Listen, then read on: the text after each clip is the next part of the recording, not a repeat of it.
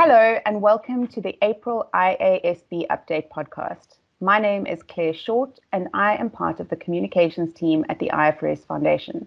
Today I'm joined by Hans Hoogervorst and Sue Lloyd, Chair and Vice Chair of the IASB respectively. And we'll be talking about topics covered at the board meeting held on the 27th and 28th of April 2021. Let's dive right in. One of the key projects discussed was Goodwill and Impairment, and staff this month continued their update from last month on the feedback received during the 2020 consultation on this topic. Hans, can you fill us in on what you heard? This month we continued to hear a presentation about the feedback that we received on our proposals in the discussion paper on Goodwill and Impairment.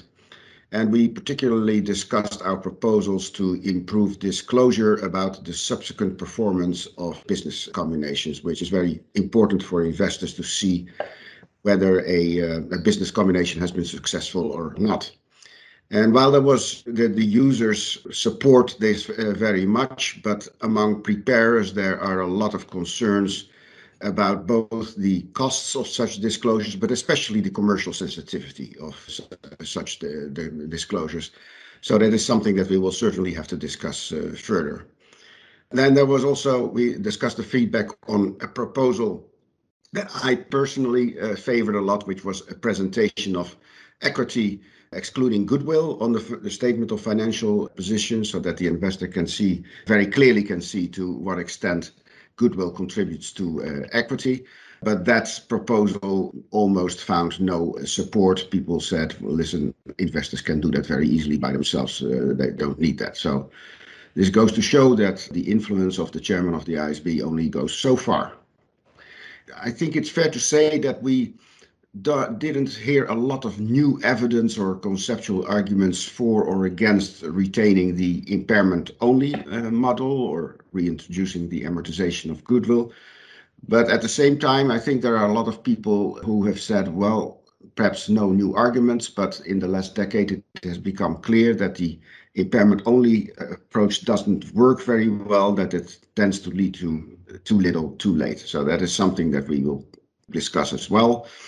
After I've left, we will have a joint meeting with the FASB, who are looking at the same questions, to discuss this matter further.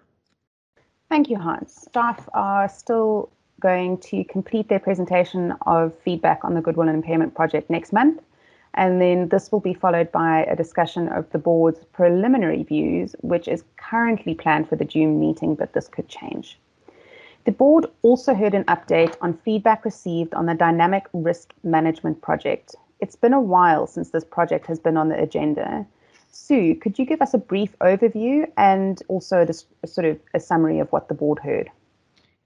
Sure. So this project's mainly focused on getting better transparency in the financial statements about how banks carry out their interest rate risk management strategies on a dynamic basis.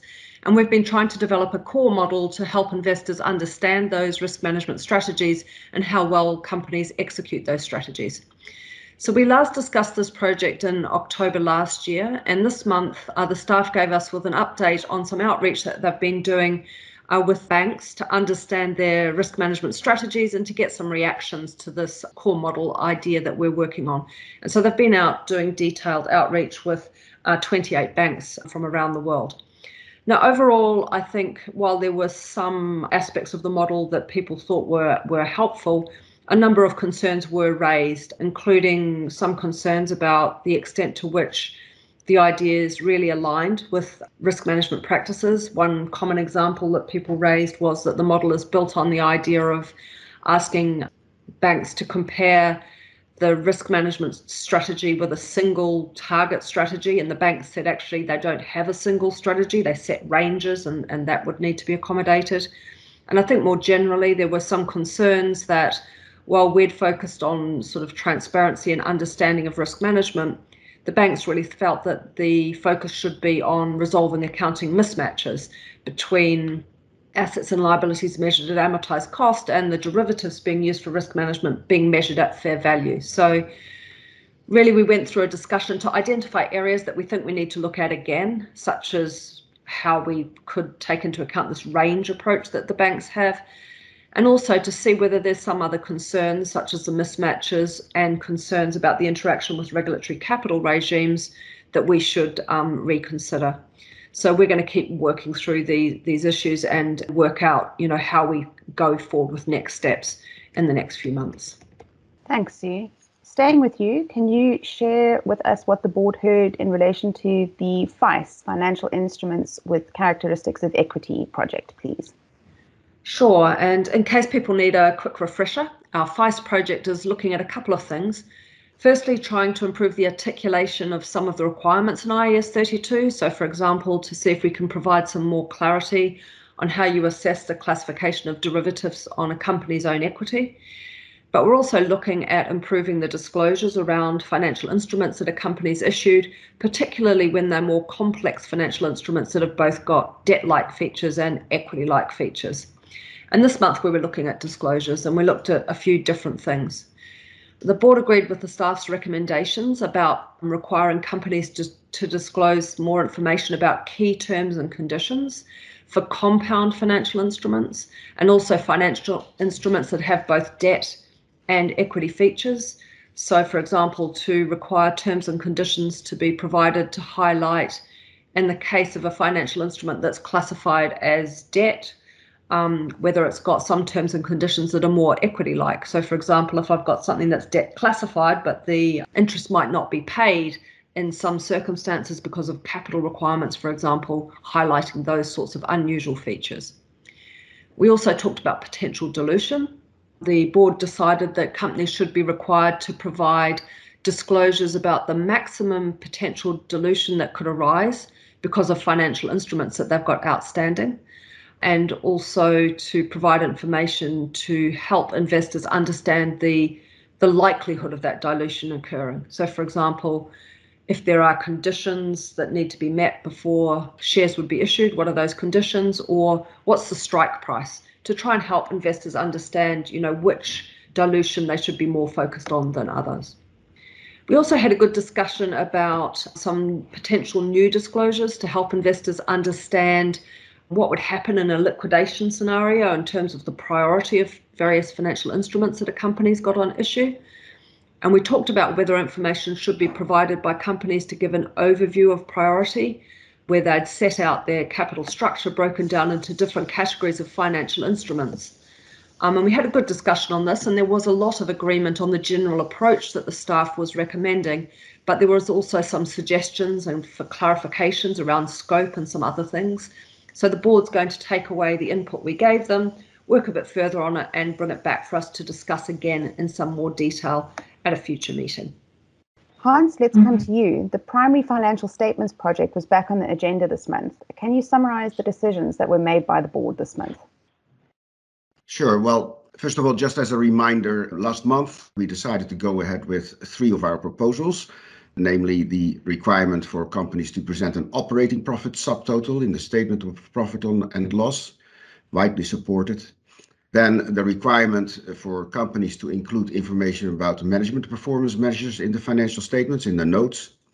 That was also widely supported, and we're going to look if we can extend the scope of non-GAAP measures to be included in the notes, since a lot of people were interested in that as well. And we also decided to proceed with eliminating some presentation options in the statement of cash flow. This month, we discussed some of the remaining proposals that were set out in our 2019 consultation. First of all, we addressed matters concerning disaggregation and decided to state the purpose of disaggregation more clearly, emphasizing that disaggregation should be based on an assessment of materiality.